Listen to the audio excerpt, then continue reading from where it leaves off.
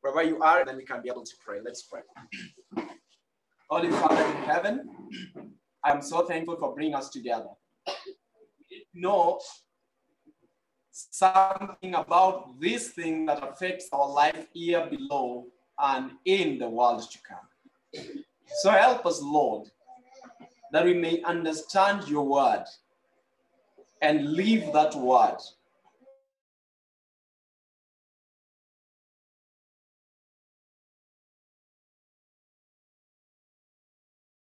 In Jesus Christ's name we pray. Amen. That is so special.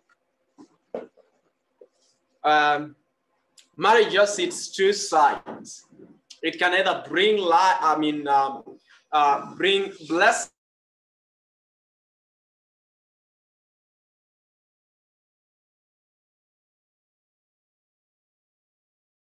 to your life, or it can. Well, that's possible depending on preparation before marriage is the most important thing. And yet, how often that these subjects are left unstudied and untaught in our churches. So we are living in a time when actually a lot of idle talking is going on, when the things that are affecting the spirituality of the young and the old are blanketed and not spoken about. There's a lot of talk about doctrines, and that's all right. But I'll say that actually many of us are not suffering what we call doctrinal poison, but they are suffering moral poison, all right? So we are talking about something that is a problem, not only amongst non-believers, because when we are talking about marriage, many people think that it's a problem to only non-believers or to heathens. And yet I can state, without mincing my words, that when I was in college, I realized that marital issues, moral issues were a bigger issue amongst those who subscribe to the church than those who never subscribe to the church. There were serious heartbreaks in the church that I could hear from outside. I'm telling you the truth. I'm telling you the truth. Now, let me begin by a story that I have told some of you of some of the things that we might take lightly. But I'll repeat this again because repetition deepens impression. And I am praying that God will put words into my mouth. So I am in this meeting, and I preached and taught, and I'm sitting down in the office, and I am receiving guests and talking to them, and this young lady comes into the office, and I welcome her in. She's a young, beautiful lady. She looks like an Adventist. She looks like a vegetarian. She looks like, yeah, she's someone who has done some good hair reform. You understand what I'm talking about? And she tells me that I have a problem. And the problem is A, B, C, and D. I got into marriage, and I think that this marriage that I got into was an Adventist marriage. Why do you think it was Adventist? I think it was Adventist, Brother Zaddoch, because the person who exchanged vows with me is ideally a youth leader. And this person is not only a youth leader, but after marrying me, is as good as a youth elder. He is respected. He preaches in the church. He drives a good vehicle. He is a nice man. And this is just one among the many stories I've received. I was sharing with him when an old man woke me up at night when I went to preach somewhere. And he told me, young man, I know you're young, but I remember that Timothy was told by Paul that I charge thee. Therefore, you are young, but I do what? I charge thee. Put everything in order in this church, isn't it? Timothy was basically a young man. I think that's why the old man was speaking to me. And the old man told me a lot of stories about his marriage and was asking me to come and help. I've received a number of these calls, not as many people have received. But this one will touch the youth because I know they form a majority of those who are listening to me today. And this lady tells me this was a good gentleman. He calls himself Mtumishi. I think from that day, all of you know I don't like the name Mtumishi. You know I don't like it, isn't it? Those who are told, don't call me Mtumishi. Because even Ellen White say, don't call me a prophet because that name has been done what? Abused. You understand? That phrase had been abused. We are living in a time that anyone, even a comedian, will use the phrase Mtumishi. You understand? Now I don't want to use that name. So give me something, a better title, all right? Yeah. Just call me the child of God. Just call me brother. Just call me Brother Zaddoch. That's good enough for me, or a missionary. I'm glad for that. But then she told me the Mtumishi who married her, the legal husband, shouted at her on the first day of marriage. That is about 4 hours after the exchange of vows. What happened? What happened? I'm not talking about any ordinary person in the world. I'm not talking about something I watched in the movie. I'm not talking about something I'm talking about a real life story. Something that almost made me shed tears. Why? While they were going for breakfast, the man shouted, called her, shouted at her again in the hotel. And by the time they were going to have their honeymoon, that 3 nights later, the man beat her. That's a preacher. So I'm not talking about people who are not in the truth, all right? So when I'm thinking about marriage and the mysteries that in them, I am thinking about if these signs were shown before. But when I tried to interrogate her, she told me, you know what, child of God, I remember one day I had an experience like that, but I didn't take it serious. Because I remember my boyfriend coming from, I think, somewhere to meet me. I was from a long trip, and then we were meeting by the road, and he shouted at me, but I didn't take it as something huge. You know, I said, he's Mtumishi. So I'm sure he will change. He loves the Lord. And if the pastor preaches to him, he will change. He loves the Bible. And he didn't take that seriously. You know, yesterday I was telling you, if your boyfriend tells you, I'll beat you, be careful. He's going to beat you. He's going to beat you. It's not a joke.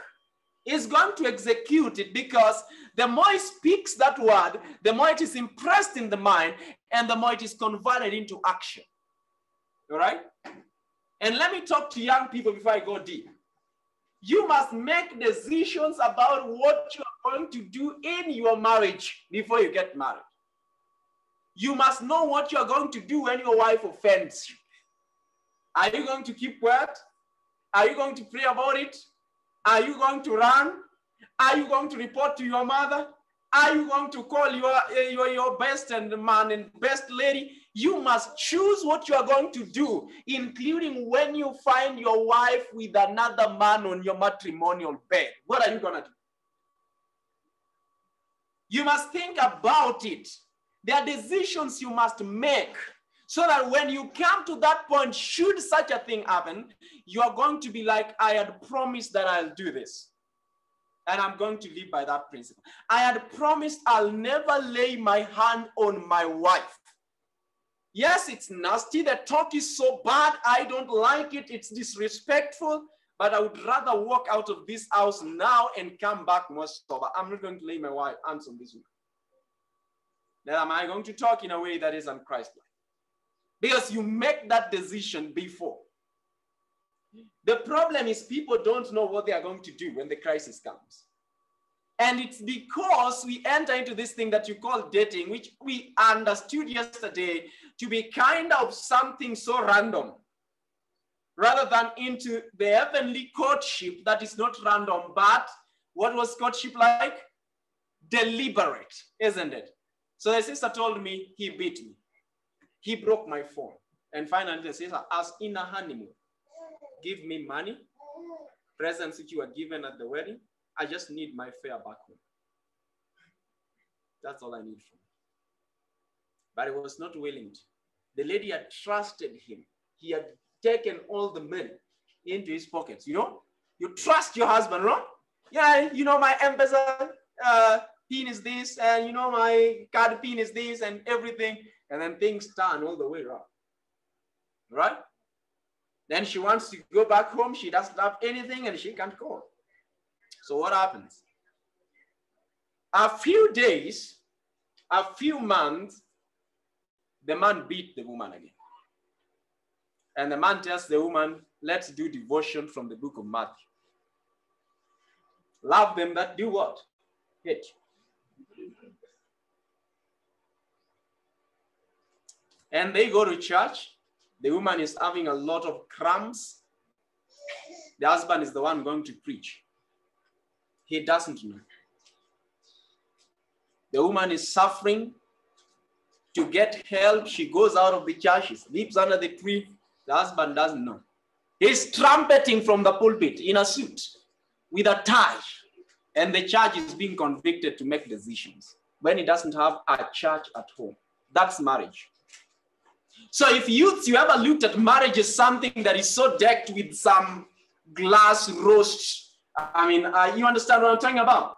You gotta know that there is something that many people have not been told. And if you are minister so that people can confide in you and share with you their stories, you'd be like, God, what's happening in this world? It's happening. And if every one of us is to open their stories, you'd be like, you know what? Stop it there. We've had enough. All right? We've had enough. There are a lot of things, and you know why this is really happening? It's because we are all looking in the wrong direction. One, for satisfaction, love satisfaction. We are all looking in the wrong direction. We have had a wrong voice, and we are looking in a wrong direction for solutions.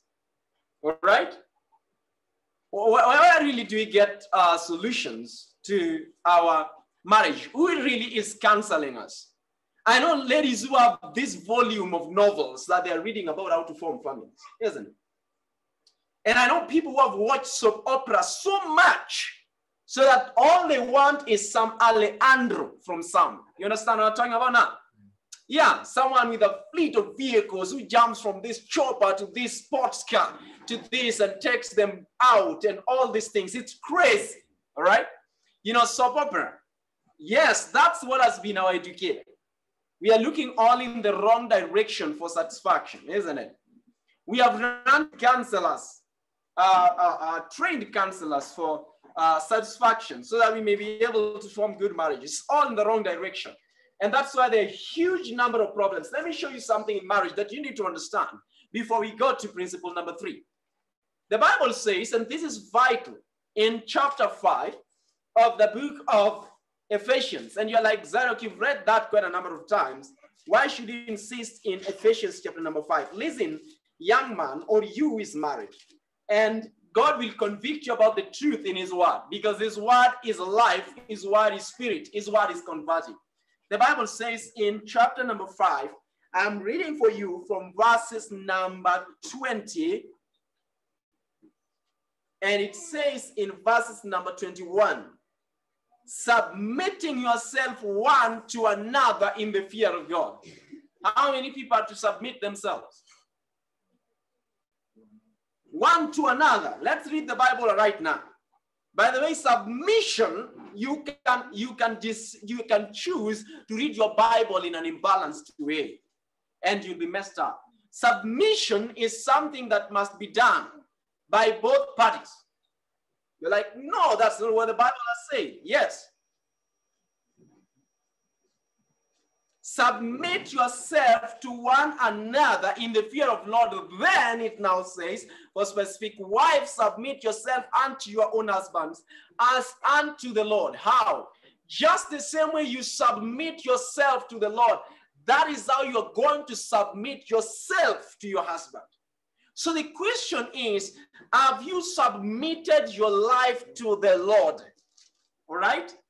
So just as, for the Bible says, Our Father who art in heaven, hallowed be thy name. Thy kingdom come, thy will be done on earth as it is in heaven. Forgive us our trespasses. How? As we forgive those who trespass against us. You got that right? Yes, so that's also saying, submit yourself, O wives, to your husbands. How? As you submit yourselves to the Lord. So that means you can never submit to your husband if you've never known submission to the Lord. Is that now clear? So submission to the Lord is prior. That's why we read yesterday, chapter 23, verse 26 of the book of Proverbs. My son, give me your what? Your heart, and then your eyes will follow my ways. So the first thing God asked us of yesterday is give me your heart. And now God is saying submit yourself to your husband as to the Lord. So submission to the Lord is the first and the foremost and the most important thing. The Bible does not end there. It continues to say in verse 23, for the husband is the head of the wife, even as Christ is the head of the church. Now listen careful, husbands. Listen careful, young men, all right? So I speak to you just a little bit. And women, you might be happy for this now. You might be happy for this. And why am I saying you're going to be happy for this? Listen to this. Men, this is going to be hard for you. The Bible says husbands are the head of the church. Or rather, Christ is the head of the church. And he is the savior of the body. All right. So who is the head of the church? Christ. And is the head, the savior of the what? Of the body. Right? Christ. But we are told, therefore, verse 24, as the church is subject unto Christ, so let the wives be to their own husbands in everything. Now, are you going to learn what it means submission if in yourself or in your churches you have never taught submission to Christ? Certainly not.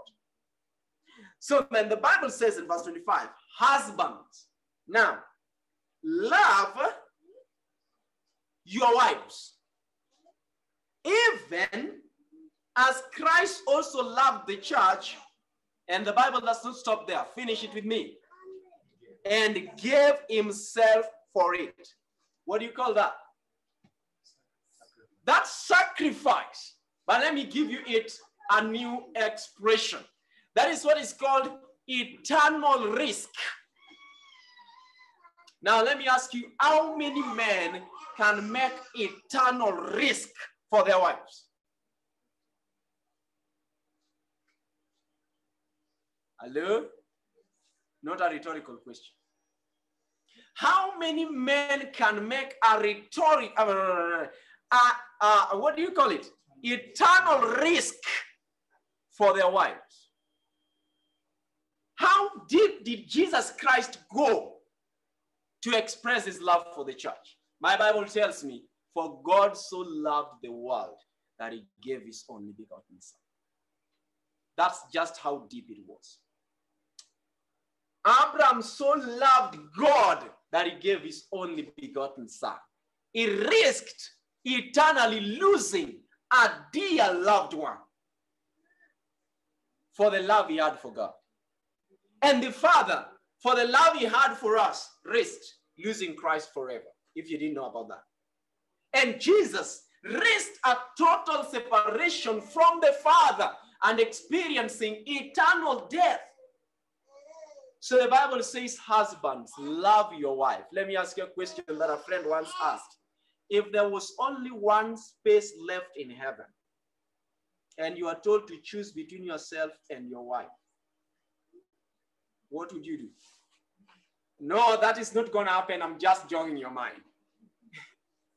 You know what I'm talking about? Are you like, okay, am I going to go, or who is going to go in? Okay, you can both go in Jesus Christ's name. But what I'm trying to say is, that is just how close I can express eternal risk for the sake of your wife. And yet many people enter into marriage not knowing that responsibility. They don't know that responsibility. They don't know that responsibility. And We're just about to see what happens there. Okay. But then the Bible says, why is this happening? It says in verse 26, that he might sanctify and cleanse it to the washing of water by the word. Verse 26, 27, that he might present it to himself a glorious church, not having spot or wrinkle or any such thing, but that it should be holy and blemished. Now, did Christ win the church by coercion or by force? How did Christ win the church? Let me speak to you. If you have an unbelieving wife, are you to force your wife to believe? Are you to use the rod? Are you to use threats?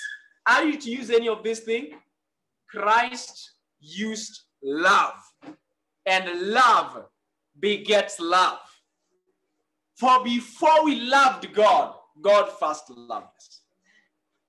And that's why today, if I love God, it's not because of coercion, it's not because of gifts, all right? It's not because of any of these things, all right? It's because God first loved me, all right?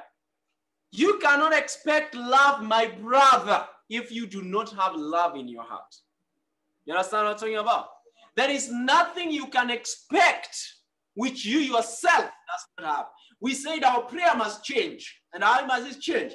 It's not about where is the lady. It's about, am I the man? You understand? Am I the man?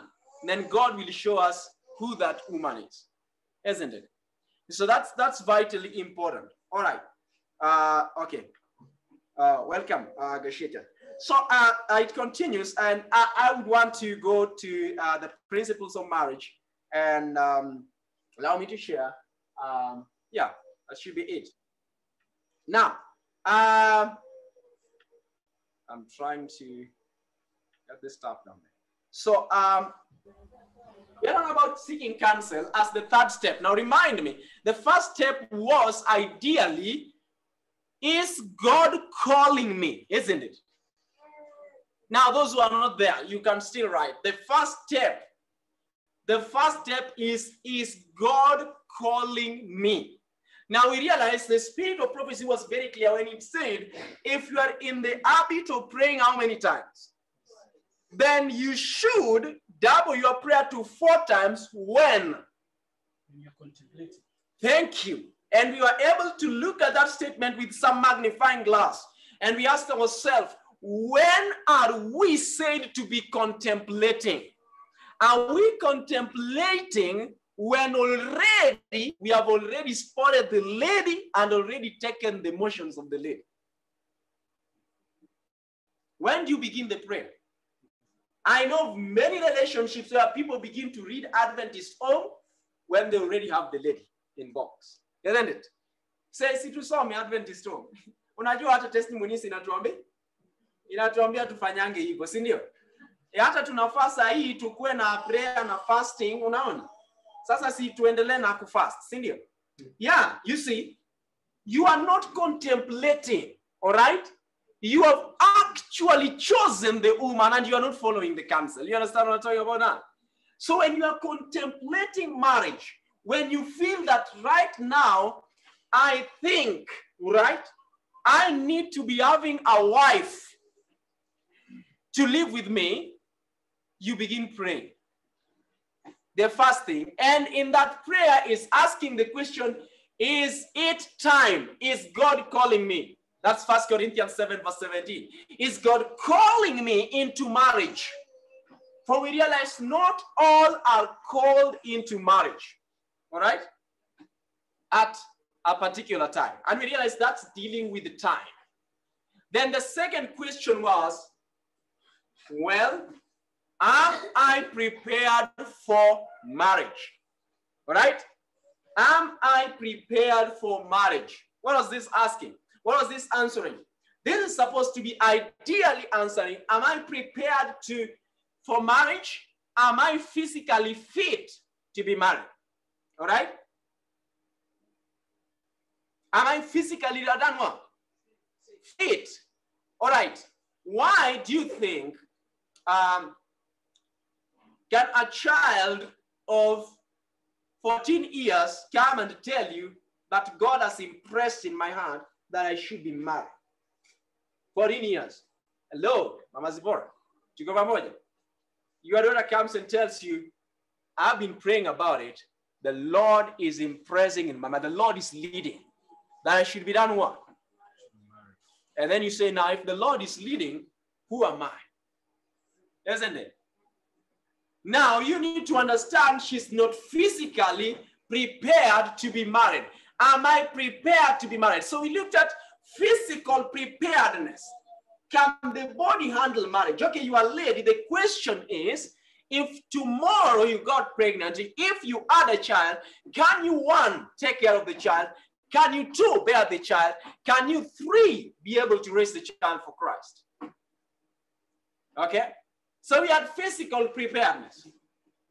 We have what is called spiritual preparedness, of which we realize in the spiritual preparedness, we are talking about a mature Christian, mature enough, a mature Christian who can be able to handle things rightly with maturity. We don't want childish people going into marriage, all right? We don't want to solve childish problems in marriage, okay? So I'm going to leave this place and go back to my father because my husband left his socks at the door. All right? A little bit childish, isn't it? Yeah. If you go back home in some cultures, they would not actually pray for you. They might do good enough and resort. I said some culture, resort to other form of discipline. So that's what I'm saying. Are you spiritually, physically, one, prepared? Can you run your own house, all right? We don't want to come into your house and we find things messed up. Dear sister, you getting me? And then you want to tell me that you're going to take care of my house? It's going to be clean? When your clothes are not clean? You want to promise me that mine are going to be clean, that I'm going to be in a suit on Sabbath to preach? I'm not going to trust that. Okay? Are you prepared? Sister White talks about neatness. Sister White talks about cleanliness. Sister White talks about, let me read your counsel. This will be interesting. Let me just get this off a little bit and read you counsel. I don't know how this should be increased. Okay, but basically, I don't know. I'm not good at technology. If I do that, if I do that. Whatever. What I want to read is from, I know I'll get it. Look at this. In this brother who was called Rudolph. You all remember him? Let me get it from the Spirit of Prophecy. I've lost everything from including my Spirit of Prophecy app. Okay, anyways, Rudolph wanted to marry a woman, and in attempts to marry this woman, Sister White wrote to Rudolph, and Sister White told Rudolph something so huge and something so special. It was nowhere. Sister White advised her and told her, I am not going to make decisions for you as to whether you will marry Edith, that lady is called Edith, as to whether you'll marry Edith or not. I am not going to make that decision for you. I'll leave that decision with you to make. But I'll tell you, as far as I have known Edith, one, Edith is not the wife who is going to make you happy. For one, Edith does not know what is called economy. You understand? We're talking about, are you prepared? So Edith does not know anything called economy, all right? She does not know economy. What else did Edith know? Edith did not know the physical home course, all right? Okay? She could not be able to practice the physical home course. And so you are in a place where your wife doesn't know how to cook. And she says, I am ready for marriage. Okay? you're going to be like, what do you mean? What do you mean? Okay, this is actually the thing. So now, Rolf, I cannot say that it is my business to say that you shall not marry. It is my business to say that you shall not marry who? You shall not marry Edith, but I will say that I have an interest in you. What did Sister White have in Rolf? She had interest. Alikuwa anataka kumsaidia, but not to make decisions. You understand what I'm talking about? Now, listen to what it says. If you want to check it on the wall, that will be great still. But this is what it says. It says, now, now, Rolf, I cannot say that it is my business to say that you shall not marry Edith, but I will say that I have an interest in you. Here are the things which should be considered. Then she puts a column. Here are the things that should be considered. Anaweka column. Sasa sikiza. The things that should be considered.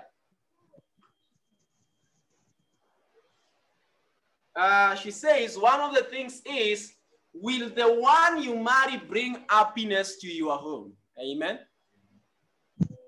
Is Edith an economist? All right. How many of you look at those things? How many of you look at those things? Bora ni reform. Bora ni bora nakula veg. Bora nywele iko sawa. Bora nguo imefika chini. Sio? Is she an economist? All right? And then the Bible says, all right, the spirit of prophecy, or will she, if married, not only use up all her own earnings, but all yours to gratify her vanity, a love of appearance, all right? You know, women, let me talk to you a little bit, sisters. When you are going, you know, men, let me tell you, when your wife goes to the market, you give your wife some money, or you give your girlfriend some money, and all she thinks about is this, doesn't think about necessary things. You know, when a woman goes to the market, she has 1,000, but she's going to see something you're not seeing, all right? She's going to bring back something with a little money, and you're going to be like, this is a wife, all right? She has been able to see that we didn't have this and we didn't have this. There is no time that you're going to say, or at least a few times, you're going to say, now let's get some table mat. But the wife's going to come with some table mats, all right? But now, if you come to a point where your wife just seated there, the tables are just looking like that, is waiting for the day when you have a meeting for buying a table mat. All right? Or a kitamba. You're waiting for a minute so that you go and get money and buy. No. She's going to see them and use the little money you are giving economically. So Sister White is saying she's used up all her earnings and yours zimetumika zote to gratify what? Vanity. And then she says, a love of appearance. Are her principles correct in this direction? Ellen White says, I do not think Edith knows what self-denial is. If she had the opportunity, she would find ways to spend even more means than she has done. With her selfish gratifications, have never been overcome. With her, selfish gratifications have never been overcome. And this natural self-indulgence has become part of her life. She desires an easy, pleasant time. I must speak plainly, Ellen White says. I know, Rolf, that should you marry her, you would be mated, but not what? Matched. So come to our talk about courtship. What courtship solves? You would be mated, but not what? Matched. And then she says, there would be something wanting in the one you make your wife. And as far as Christian devotion and piety is concerned, that can never grow. That can never grow where so great selfishness possesses the soul. I write to you, Rolf, just as I would write to my son. There is a great and a noble work lying just before us, and the part we shall act in this world depends only upon the aims and purposes of life. We may be following impulse, all right? You have the qualities in you to make a useful man. But if you follow inclination, this strong current of self-will will sweep you away. Place for yourself a high standard and earnestly strive to reach it.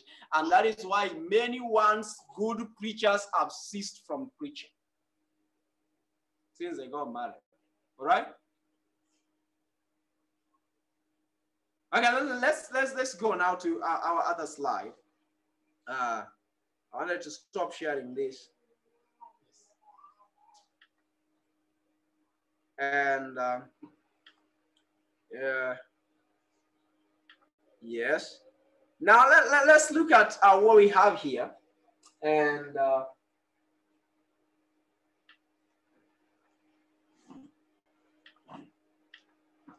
okay, so seeking counsel, number 3. We've talked about number 1, is God calling you? Number 2, are you prepared? Now, when you have answered those 2 questions, then now you go to the third one, is seeking counsel. Now, we are going to have 2 parts of seeking counsel. Now, this is not the seeking counsel where you go to the partner's home, all right? This is where you seek counsel from your parents in regard to marriage in general, all right? You don't have a partner. You are simply talking to your parents and knowing what constitutes a successful marriage. You are talking to your elders. You are talking to your pastor. You are talking to the spiritual leaders. And we are going to find out which people should we seek counsel from, all right? Are we going to seek counsel from anyone? And this point is going to answer a lot of questions. Who are going to be our, today we call them best men or best what? Best women or best ladies, whatever you call them. Who are they going to be? All right? Because if my best man can beat the wife, do you think he will tell me it is wrong if I beat my wife? Can my wife report to them if I mishandle her? All right. Let's talk about that. Can they? So if your counselors have a wrong foundation in marriage, then it means that your marriage is in trouble. Because when you have problems in your marriage, then they are going to advise you to do what they are doing in their marriage. So you see that? So you are not just going to pray for the woman. You are going to pray to find the right word. Those whose marriages have been proved beyond reasonable doubt to have stood the storm and tide of time. Amen? Is that a little bit heavy for us now? Where are we going to find such marriages, isn't it? You are going to see them in the church. A marriage that is working will be seen. Everyone knows they are done doing what? They are working. Now, seeking counsel, that's very important. Now look at this. Where no counsel is, the people do what? Now you were not in class yesterday. We said we have to supply so that it makes some sense. Where there is no counsel, young people fall in love. Only Sammy was in class. Where there is no counsel, people fall in love. All right, let's get it the right way. Where there is counsel, people rise to love. Amen. So that's how we need to put it. Where there is no counsel, people fall in love. When you fall in love, you know how to rescue a person who has fallen into a ditch? The fall of it is great. Praise the Lord. That's good. But rescuing a person who has fallen in a ditch is very difficult. And it's risky. You are the one who might do what? Fall. All right? So those who have fallen in love are difficult to raise. That is why Ellen White will say their reason will be dwarfed. Common sense will be gone. They will not hear any counsel. I told you about a young man who went to an aunt and the aunt was a bit want to say, all right, I think this says, maisha ya mtu unatakia nini? The young man told the aunt.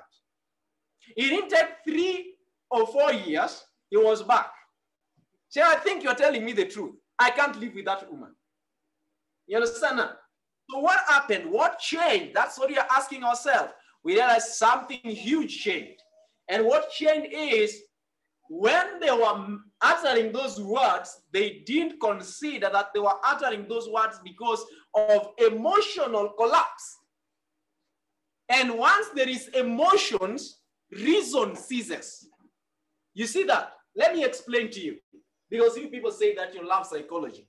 And you love. What happens is, when the higher powers are taking control, the lower powers are suppressed. When the lower powers or lower passions have taken hold, the higher powers are suppressed. You understand how it shifts now?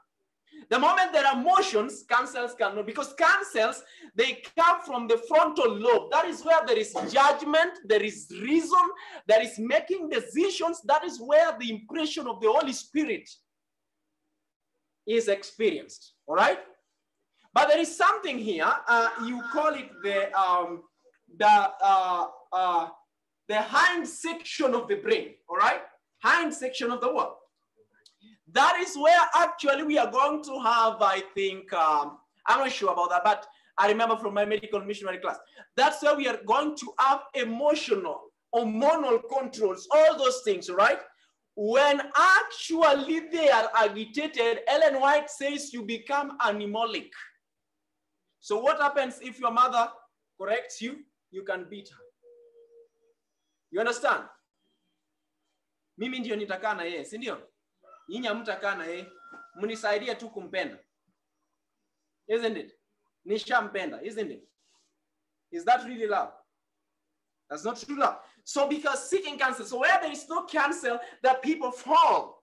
Okay, without counsel, purposes are disappointed. But in a multitude of counsel, in a multitude of counselors, they are done what? They are established, all right? Every purpose is established by counsel, and with good advice, make war. Okay, counsel in the heart of a man is like deep water, but a man of understanding will draw it what? Out. And that's what happens now. When Samson went down to Timnah in the book of Judges chapter 14, what did Samson do? He saw a woman, and the woman pleased Samson. And my Bible tells me that Samson came to the parents and says, I have found a woman of the land of the Philistines. Go get me that woman. And Manoah and the wife said to Samson, listen, is there no woman of the children of Israel? And then Samson did not heed that counsel and said to the parents that she pleaseth me. Get her for me. All right? And what happened in the life of Samson? We know all the bad story. We know all the bad story. He entered a second marriage. How good was the second marriage? A man who was now born to serve God. Do you know what he was now doing? He was now courting a harlot. The first wife had died, you remember? And now she was with Delilah. He was born to rescue the people of God. He was now sleeping in the laps of a woman who later destroyed his life by cutting his hair. And then he was now serving in the temple of Dagon.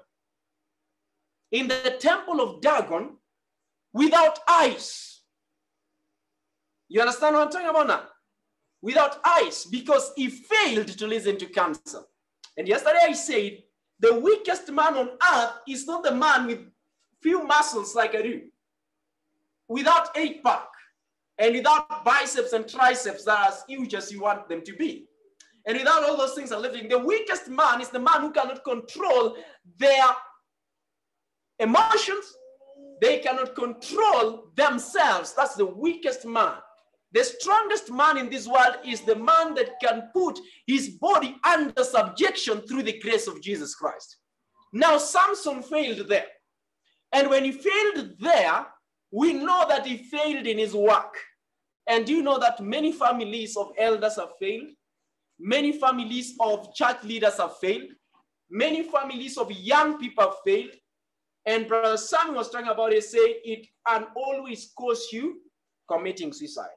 But I am thankful because the Bible says my grace is sufficient for you. All right? There is no counsel. Where Samson refused counsel, he fell, isn't it?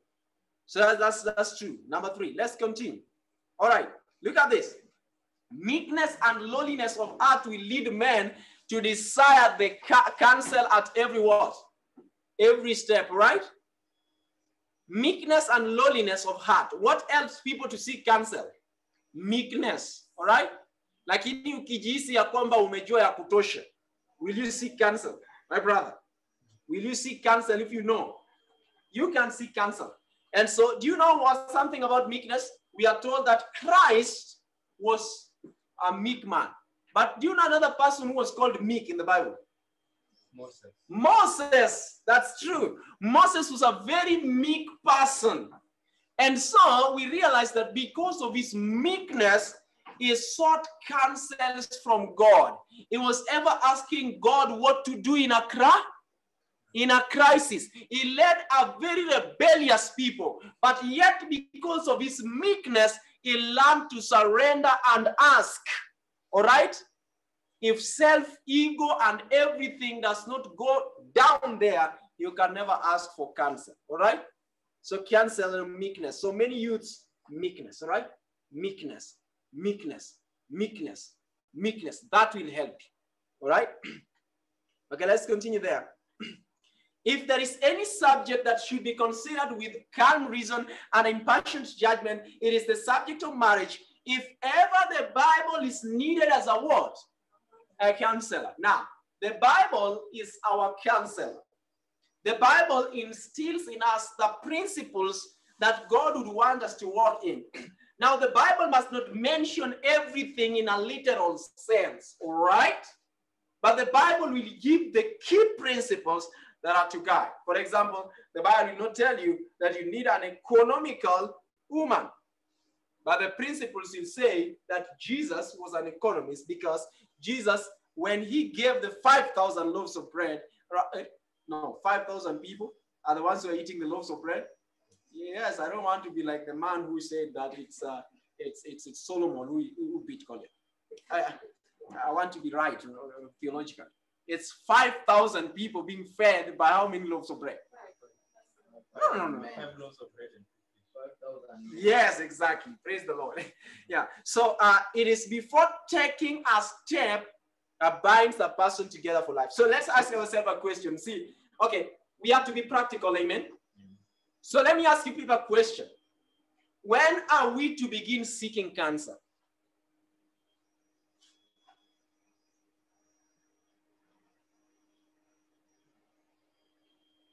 When? Or you don't know, you are still contemplating.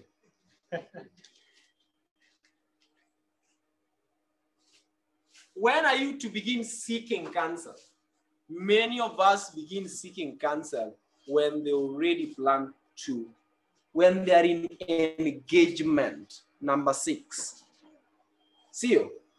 Number 6. Kwani unaenda kwa pastor lini? Sini number 6. Uko karibu kulipa dawari, si ndio? Si ndio unaenda kutafuta counsel. So where is counsel? Hata tumegusa courtship kweli. But and already we are in counseling stage. So counsel comes way before courtship begins, even before we have actually engagement. You don't seek for counsel when already, what will the counsel help you with? So you see why it's easy to reject the counsel? Because the counsel comes way when already decisions have been done what? Have been made. I've already chosen the lady. So what does the counsel help me with? The counsel can only help me now to live. It's not about the woman. Don't talk about the what? Don't talk about the man. That is closed. Both sides are closed. You just talk about how this man, A, can unite with this man, B. Already we have made the what? Decisions. Look at this now. She says, the underhand way in which courtships and marriages are carried on is the cause of great amount of misery, the full extent of which is known only to God. Why is it only known to God? Because kuna vitu mingi which we would not share with family. It's only God who knows, isn't it? On this rock, thousands have made a shipwreck of their souls. All right, let's continue reading. If there is any subject that should be considered with calm reason, and I've read that before. Okay. Professed Christians whose lives are marked with integrity and who seem sensible upon every other subject make a fearful mistake where? Who are these people who are making a fearful mistake? Professed Christians. And we are told, and who seem sensible upon every other what? Hello? Am I talking to someone? Who make what? Who seem sensible upon every other what? If it is doctrine, we are right, isn't it? And then he says, make fearful mistakes where? Here. This is the thing. This is what is eating us. This thing is not in the churches. I was in the general conference, and when you try to get youth thinking straight, that discussion will be shifted before you knew it was being shifted.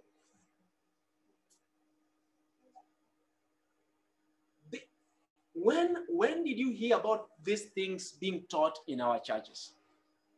So are we to blame our youth for making mistakes? All right, let me ask you, in the movements that are coming up, when last did you hear about these seminars? Tell me about this present truth movement. Do they talk about families? Do they tell youths how they should behave? Do they talk about all these things? If you talk about it, you are almost going to be kicked out. All right? I think that's why Ellen White says time comes that we talk about some things when we are melting away morally. You understand that? We are melting away morally. Huh? I was hearing a case where a marriage Jesus contracted 4 months had broken. All right? All right? Oh, you know, I was saying, Zaddoch, don't be too hard. Yes, God has called us to do what? To warn. All right? 4 months. It had done what? Broken. What do you think happened? There was wrong courtship. I don't care what reason the brother gives. It only means he didn't take time. He didn't seek counsel. For example, if you come and tell me ABC was like this, then I'll know that you should have known that the other time. It doesn't profit me or you knowing it right now, isn't it? That information was supposed to have been known yesterday. For example, my sister, God forbid.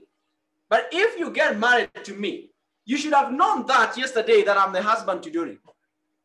So you knowing it today means that your foundation of that courtship was all false. You understand?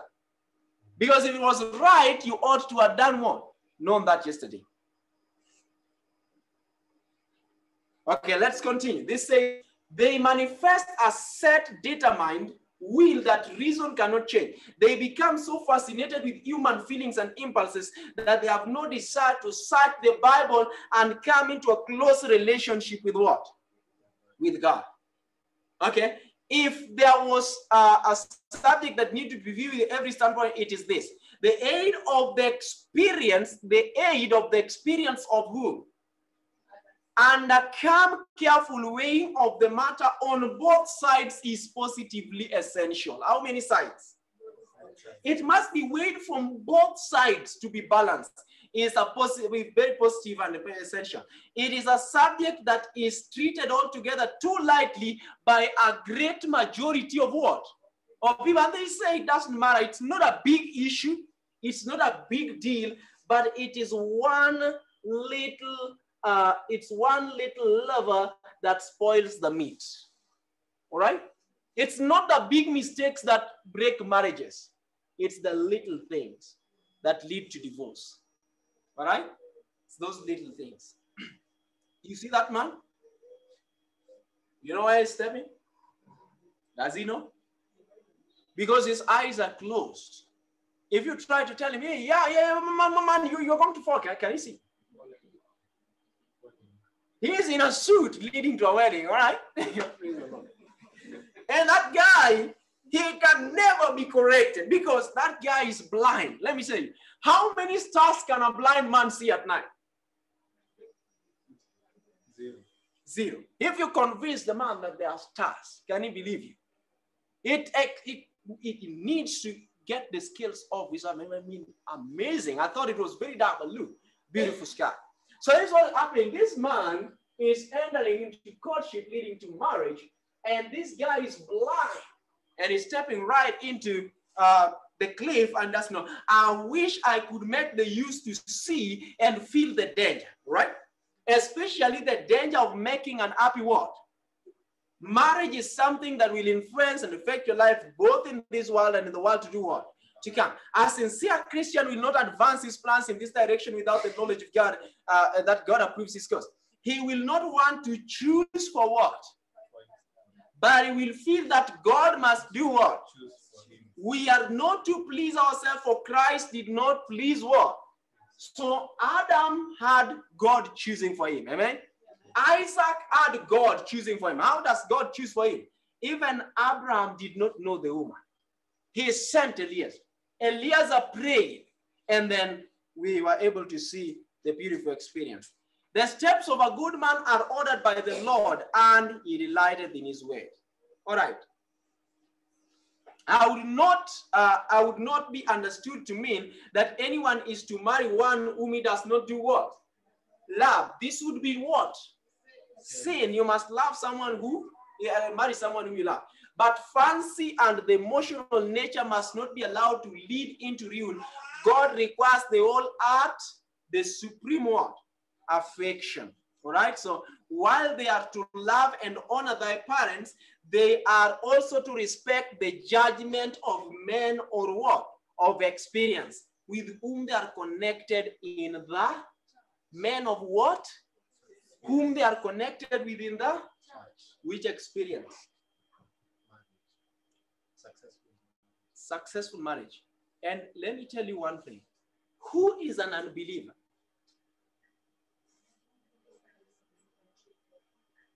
Somebody who does maybe may profess but does not practice it. We need to define that a little bit better. The truth of the day that looks better. The Bible. Basically, it's that. But if you find anyone, he could be a Christian, he could be a Seventh-day Adventist, but he does not believe as you believe. If you have studied the Bible, that person to you is an unbeliever. So can you yoke a donkey with an ox and then go to the farm and dig? Yes, in this testimony, we publish a testimony defines an unbeliever is one who has not accepted the truth for this time. Praise the Lord. Amen. Can you yoke a donkey with an unbeliever? And that's why our sister was saying, if you remember that game where they were tying the legs of guys together and then you are struggling to find your way as you're moving ahead. Suppose this other guy says, I'm not going in front. What happens? We're all stuck. That's really funny. Okay, let's continue. Let's continue from where we were. All right, look at this, friends. Men of experience judgment. All right.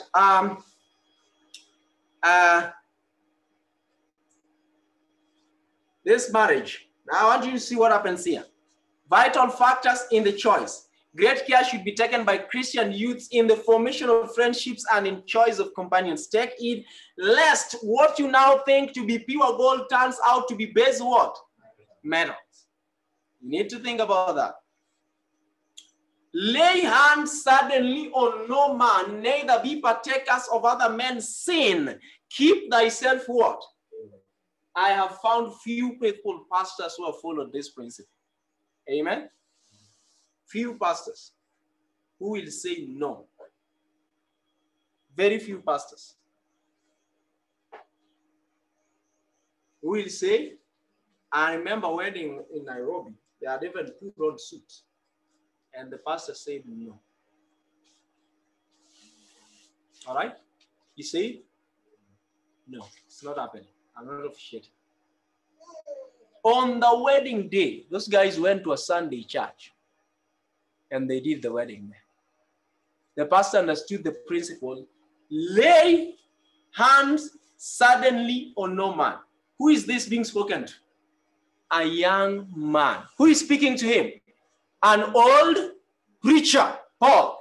And by that sanctioning that God has given, is saying, lay hands suddenly on no man, neither be partakers of other men's sin. Question, what does that verse mean?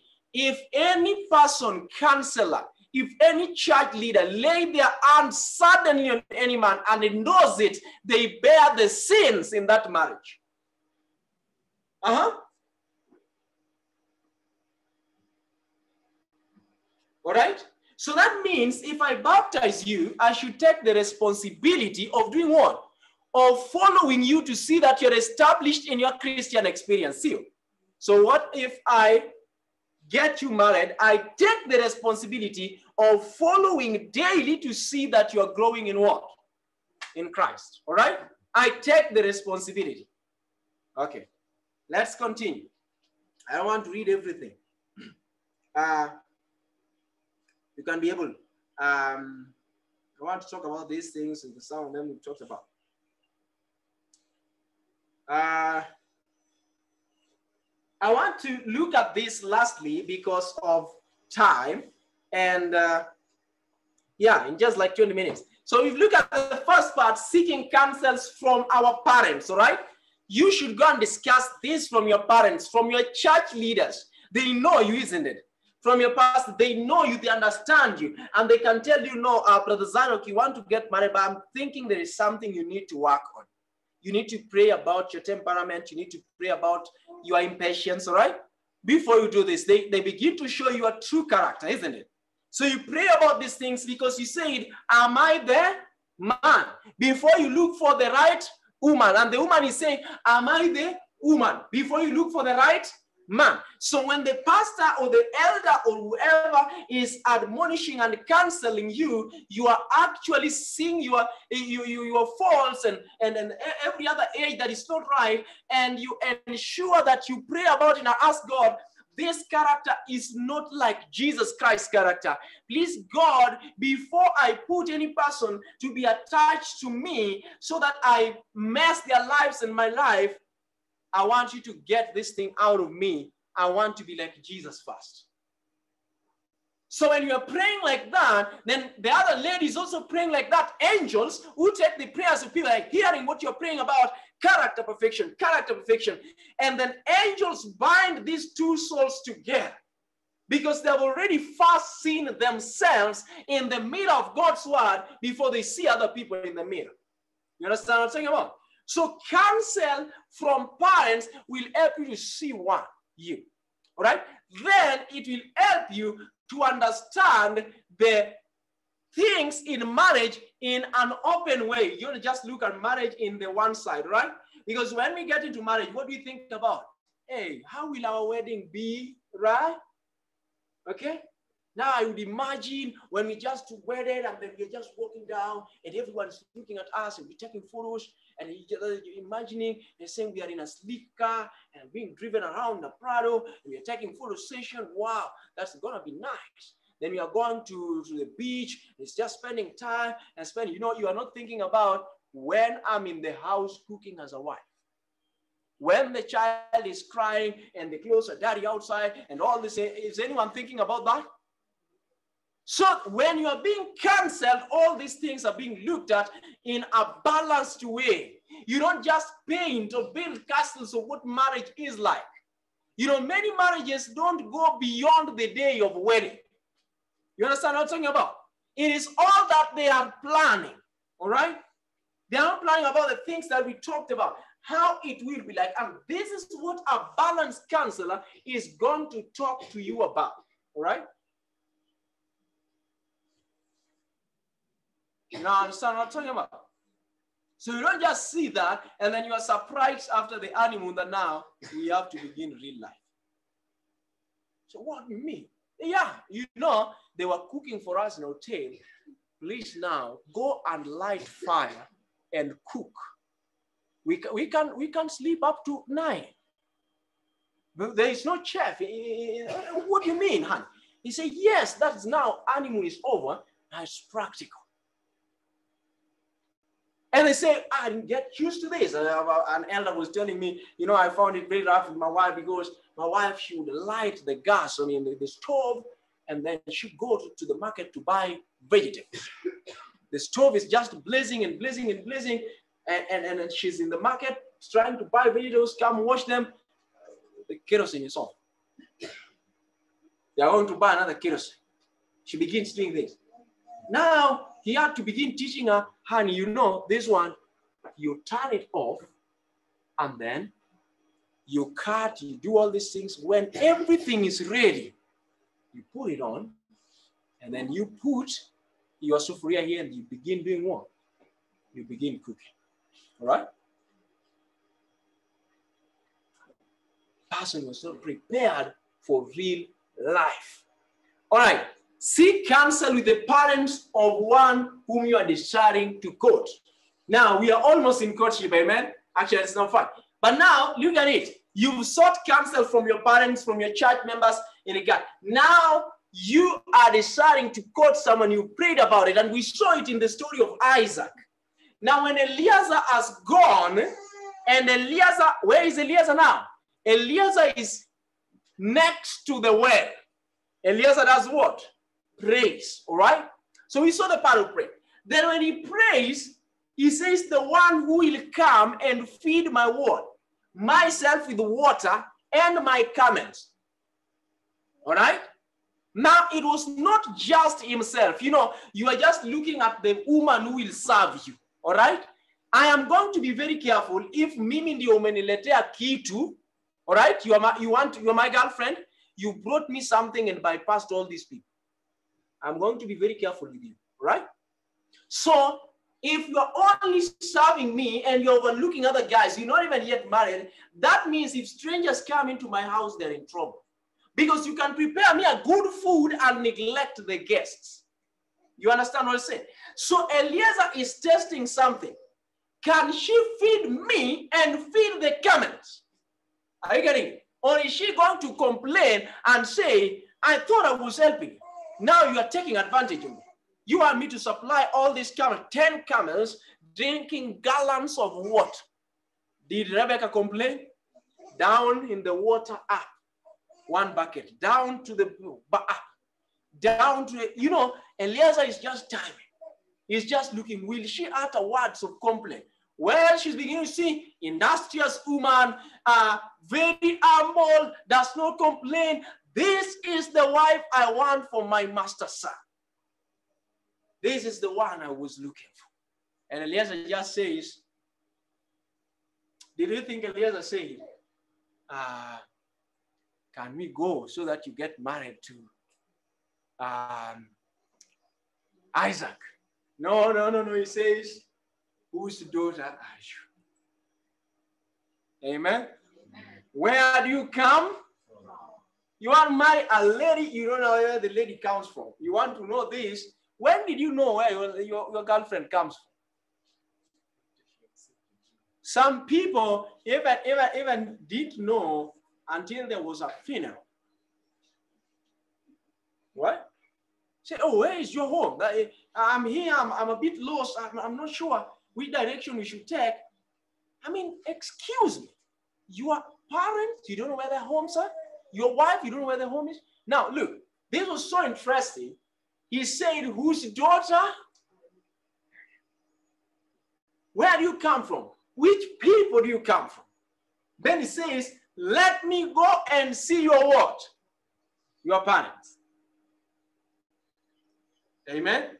He didn't say, let me go to Isaac. Call Isaac that I've got a wife. No, he went to the parents. And you know, there are things that Eliezer gave out to that woman to appreciate. You know that there are some men who are very mean. We talk about it in courtship. And even they're very mean, all right? They can't spend a dime, all right? Say, let's just walk on food up to road. Sure. Right? So that's what we are talking about. We find that it was very balanced in everything. It was not on the excess. It was not on this side and all this side. This is so beautiful for me. He says, let me go and see your parents. And he goes to the parents on the other side. Rebecca said, and that night Rebecca said all that you mentioned with that guy to his mother. What was going on? Rebecca was now seeking to have the mother know the whole story so that if it's all wrong, the mother can warn her. Because why the mother? Because ladies, you need to have your mothers as your close confidants. One, the most important. And then men, you must share a lot of things with your father. Of course, all your parents, but that's how God has made. And so she shared everything. When you meet a man on the road and you continue to court and enter into relationship with this person and be known to your parents, you are a thief. All right? So you should go to the parents. Someone says, no, at what time do you go to the parents? That's what my sister was asking. Praise the Lord. At what time do you go to the parents? When Eliezer went to the parents. At what time do you seek personal counsel? When Rebecca went to the counsel. Rebecca went and sought for counsel by sharing all this with the what? With the mother. And then after that, they didn't doubt. And let me tell you, the reason why they knew about Abraham, you know, they had heard the story of Abraham. His story was published everywhere. They were relatives in a way, all right? So they knew something about it. And you know what happens? That is why the parents here did take a trip the other side. Because who has commanded his family after God? So when they hear that is so and so, I mean that you're going to be married to the son of elder so and so. I know he's a godly man.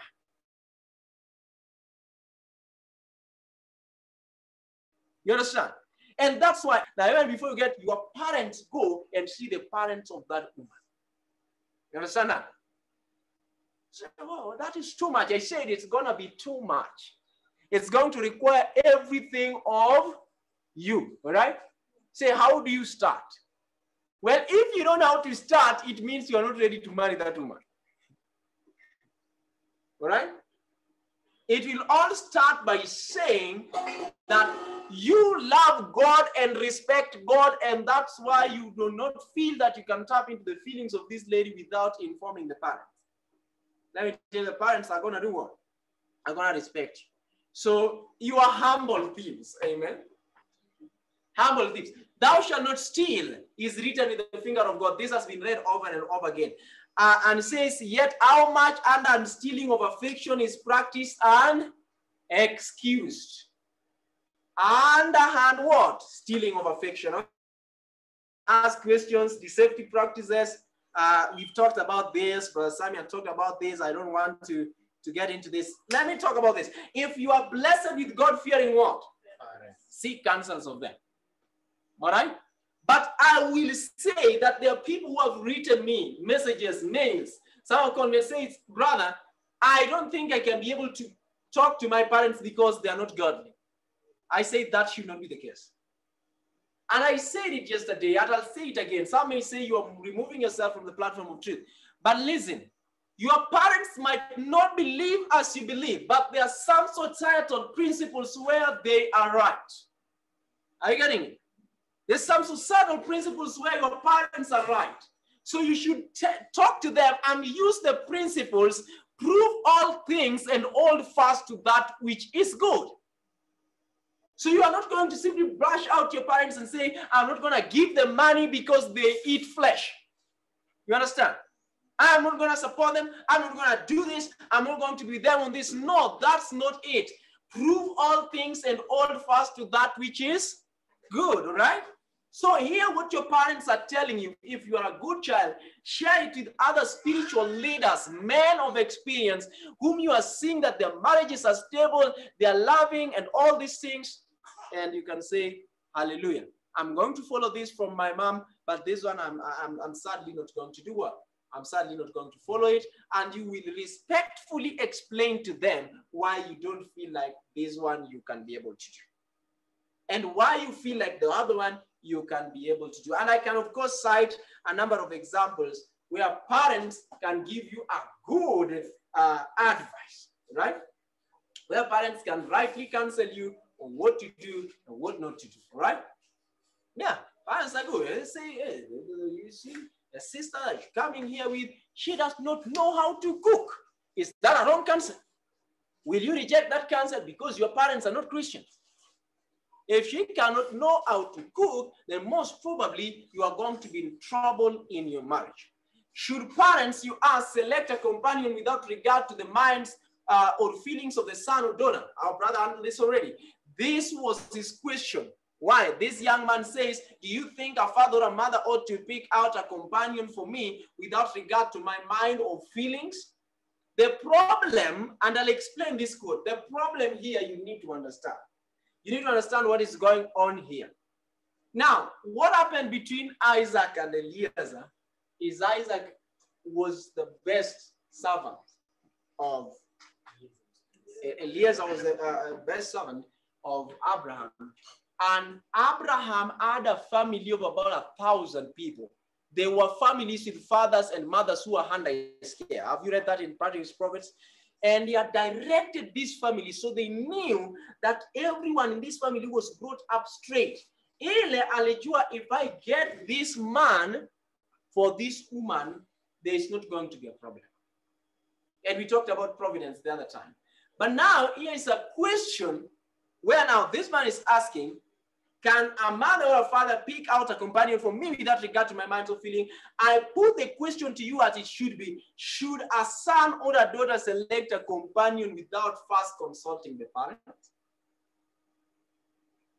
That's now the right question, isn't it? When such a step must materially affect the happiness of their parents if they have any affection for their children, right? If you have a woman who does not think about the well-doing of your parents, all right? She just wants you to fill your house with all the luxurious things. Your mother is suffering. Alone, your parents are suffering. They don't care about it. They all want you to be, that flashy house, all those things. You don't care about your parents. You don't care about all these things. She can, man, we want a woman, when you take her home, she'll even think that your mother doesn't have a dress and do your mother dress. And I think your mother can say, what a wonderful woman. All right? You just went with her home and she saw a problem, right? You went with her and your mother old, just trying to get them washing their hand, should have stood and say, Mommy, let me help you. All right? Yeah, you know, women, mothers are very, very careful. You know, they want to test. Anakuja na kumwagia maji, anaangalia msichana na katu. Unaona? They should be already started arranging the table, isn't it?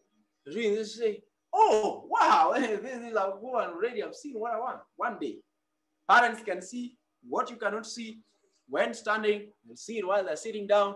You have never seen that before. A parent has tested and found out some irresponsibility. Okay? All right. So I think I don't need to be labored on this because other speakers have labored on this. But I want you to understand that the problem that we are having is the problem whereby we've had too much speaking than doing. Amen. We need to begin doing. Blessed is the man that heareth these things and doeth them. Amen. Amen. That's what God wants. Let's pray. You can just. Father in heaven, you're so thankful.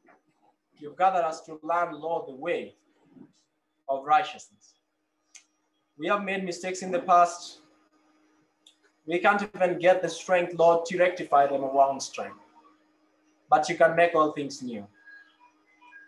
So, Lord, today, renew, Lord, a new heart within us. And we are praying, Lord, that you may fill us with your eternal spirit, sanctify us, and make our homes new again. The young youths who have made mistakes, help them. Those who are contemplating, direct them. Build us all together, Lord, that we may be bound by cords of love that can never be broken, till we meet the glorious sea of glass, and see one another, Lord, with the crowns of how their marriages were able to bring more to the truth. This is our prayer by faith in Jesus Christ's name. Amen. Yeah, all right. We'll stop at that point and take a little bit more time.